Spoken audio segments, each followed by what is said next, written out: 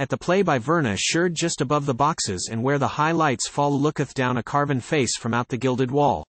Van Dyke beard and broidered ruff silently confess that he lived, and loved perchance, in days of Good Queen Bess.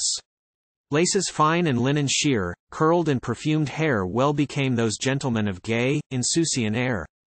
See, he gazeth evermore at the stage below, noteth well the players as they quickly come and go, queens and kings and maidens fair, motley fools and friars, lords and ladies, stately dames, mounted knights and squires. Well he knoweth all of them, all the grave and gay, these are they he dreamt of in the far and far away, saints and sinners, see. They come down the bygone years, and the world still shares with them its laughter and its tears. Still we haunt the greenwood for love of Rosalind, still we hear the jester's bells a jingle on the wind, still the frenzied moor we fear, awe, and even yet breathless wait before the tomb of all the Capulet.